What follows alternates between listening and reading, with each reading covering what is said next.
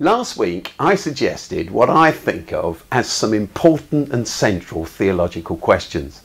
I asked, are not many of us who are Western Christians, Christians only because we are Western? Surely if the most devout Christians had been raised in an Islamic context, they would be very likely devout Muslims.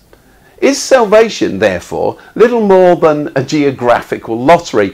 Or put the other way up, is the God of love really content to consign the vast majority of the population of earth to judgment and then on to some kind of hell based on their postcode? Would God, a God who is universal love, ordain that only the Christian minority of the human race can be saved? Well, first, thanks for the huge number of responses I received to last week's video. The whole point of these videos, this video series, is to create the opportunity to discuss, to debate, to talk.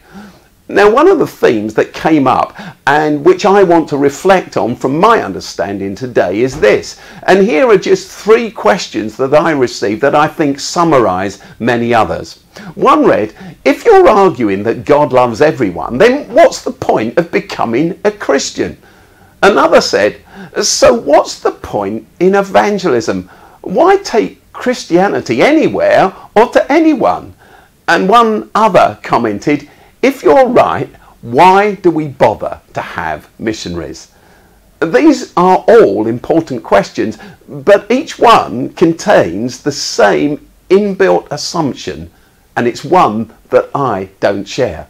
They all seem to me, at least, to make the wrong assumption that the real point of becoming or of being a Christian is to be granted life after death and therefore to avoid obliteration or the eternal fiery furnace. A kind of pay now, claim later insurance policy offering eternal security. But from my point of view, the emphasis of the whole Bible, not just Jesus' teaching, is very different. In fact, it's much less about life after death and much more about life before death. Let me explain. As a teenager, the message I received on an almost daily basis from my school was that you're a waste of space, you'll never amount to much, you're not intelligent enough, you're not worth educating. But because of a particular girl that I liked, on Friday nights I started going to a youth club that was run by a local church, and I slowly picked up from the people who ran it what it was that inspired them to do so. Their point was simply this: we're not here by accident. Our existence has intrinsic meaning and purpose. Every one of us is created by God. Every life, therefore, has value and purpose. So it was that I found myself confronted with the choice between 2 competing stories. To my school, I knew I was little more than a statistic, another meaningless life destined to drift along until I was eventually swept away on the tide of time, with barely a trace left behind. But to the leaders of this youth club, I mattered.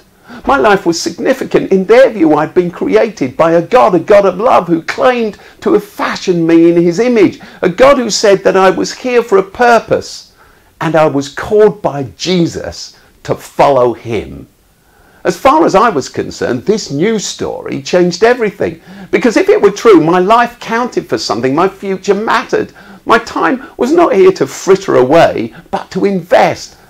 As part of this, I decided that if all this were true, then when I was old enough, I'd open a hostel, a place of safety for young people who'd never been shown that they mattered, that they did matter, a place where they could live and thrive and find themselves. And I'd start a school that taught young people that their lives counted, and a hospital to lavish on people the care that they needed at their most vulnerable points. Which, of course, is how Oasis, the charity that I founded and still lead, got started in the first place. But the real point is this: the view I'd gradually gained of myself as an irrelevance had been swept away by the acceptance that my life must have purpose because I was created by God, who, the leaders of the youth group told me, the Bible defines as love. I say that I decided on all this, but at the same time I felt prompted, I felt inspired, guided, or to say it as I now understand it, I felt called to serve this God with my life. I remember the whole thing like it was yesterday. Suddenly my life was not just or even primarily about my story anymore, but rather about the story, the big story. I felt as though I was lifted out of the pettiness that had come to consume so much of my energy to that point and into a different dimension. My small, flawed, personal, micro story was given a bigger, global, even cosmic context as I was caught up into God's big story. The most famous prayer, in fact the only prayer that Jesus taught those who chose to follow him, begins with these words. Our Father in heaven, hallowed be your name. Your kingdom come, your will be done on earth as it is in heaven. Now, in my view, it's therefore a huge mistake to assume that the story of the Bible, understood best through the lens of the life and message of Jesus, is primarily or even exclusively centered around God's forgiveness of our sins and failings and the quest for life after death. The truth, it seems to me, is even more unexpected and generous than all of this.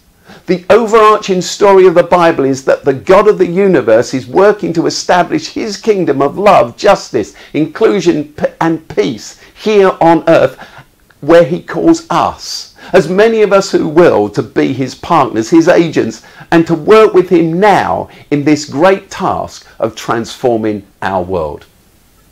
This, I've discovered, is the story revealed through Jesus' life and example. And this is the story which has brought direction and ongoing purpose to my life. As Jesus put it, I've come in order that you might have life, life in all its fullness, right here, right now. So, do you agree with me, or do you see things differently?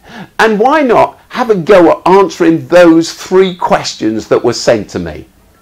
If you were arguing that God loves everyone, what's the point of becoming a Christian?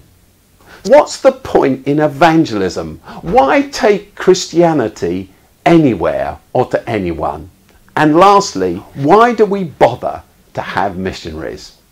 I'll leave you to think about these questions in your terms, and I'll see you next week.